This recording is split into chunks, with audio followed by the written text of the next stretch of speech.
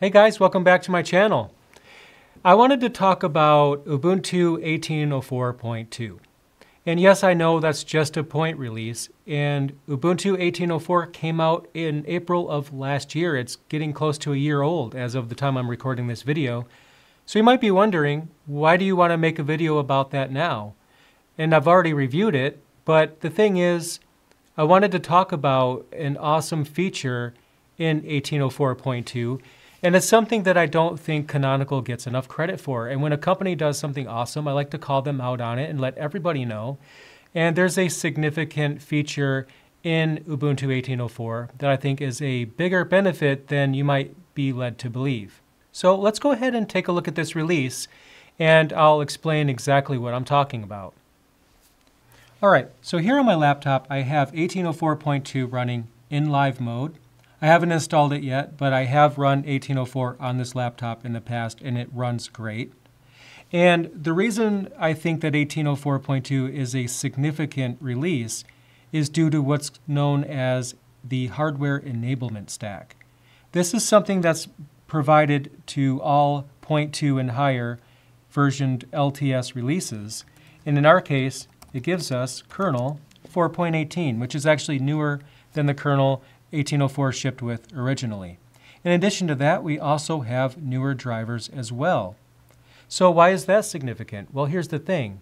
If you were to try to run Ubuntu 18.04, the original release, on brand new hardware, it may not work right. It may not see all of the hardware that you have. The hardware may not function as good as it could, because Ubuntu 18.04 is not going to know about hardware that was released after the distribution itself was released.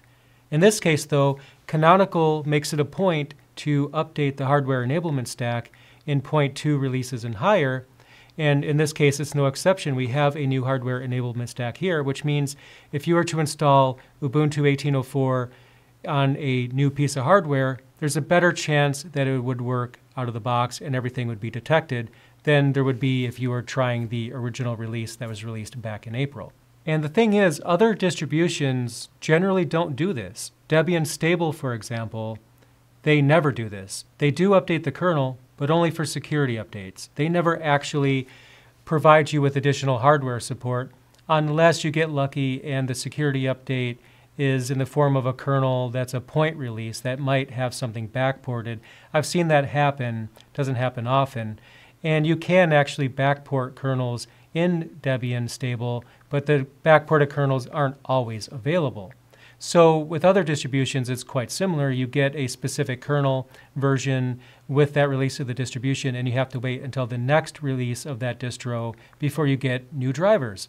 And with Ubuntu, you don't have to wait. You basically just install the new version when it comes out. If you have a pre-existing system, there's a couple commands you could run, which I'll get into, that'll let you opt in to the new driver stack, the hardware enablement.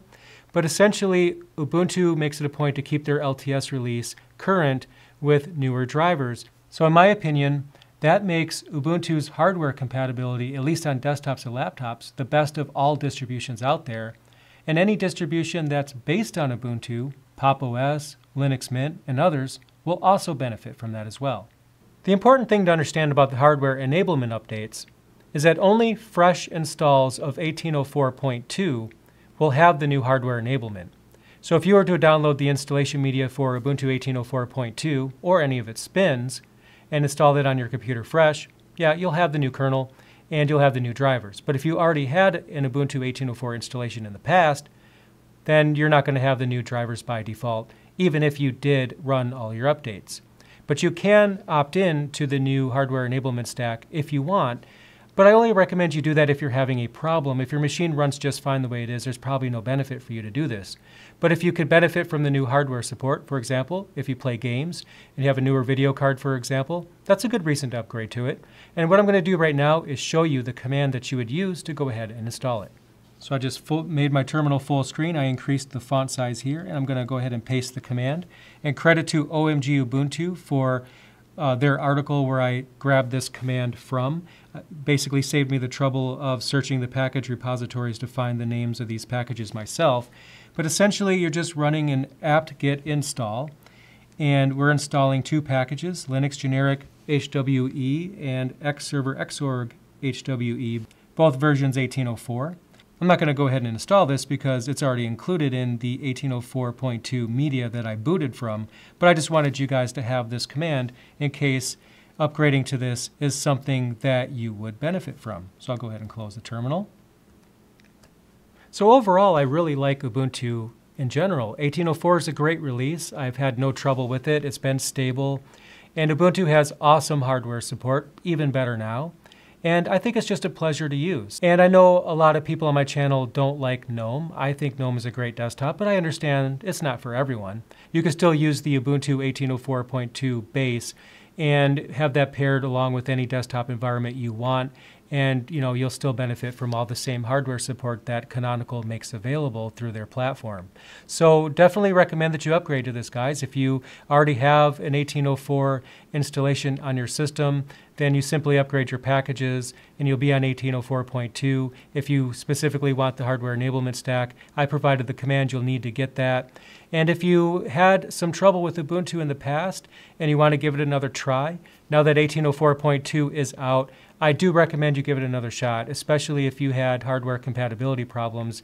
There is a chance that maybe those problems are solved now with this new update. So anyway, I just wanted to let you guys know about that. I think this is a great release, probably one of the better point releases. Point releases are generally not exciting, but point 2 is exciting with the new hardware enablement stack. And overall, definitely recommend it. So thanks for watching.